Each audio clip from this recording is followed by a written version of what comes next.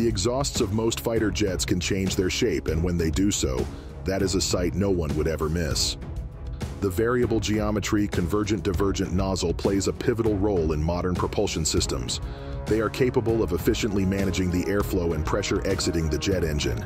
These nozzles are equipped with variable throat area control and dual-mode exit area scheduling features.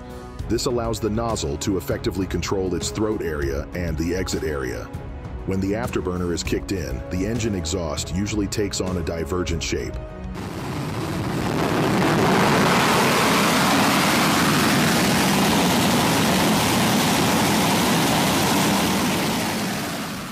The reason behind this expansion is to allow room for increased airflow. When the exhaust becomes divergent, the supersonic airflow expands and accelerates. The amount of expansion determines the exit velocity, pressure, and temperature. A change in these parameters is reflected in the change in mass flow rate, which governs the thrust. Hence, changing the exit area changes the thrust an engine delivers. Both the F-15 and F-16 fighters use the same Pratt & Whitney F-100 engines, but they pose a distinctive difference.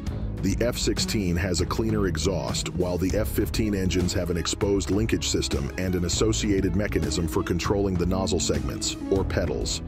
Those covers were named turkey feathers due to their distinctive shape. The F-16 has turkey feathers installed, while the modern F-15s don't.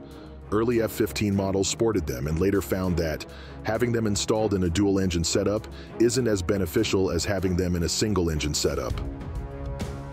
The feathers were subjected to erosion and complicated maintenance. Later, they were removed and the associated mechanism exposed, with a slight penalty and reduction of aerodynamic efficiency and increase of radar signature.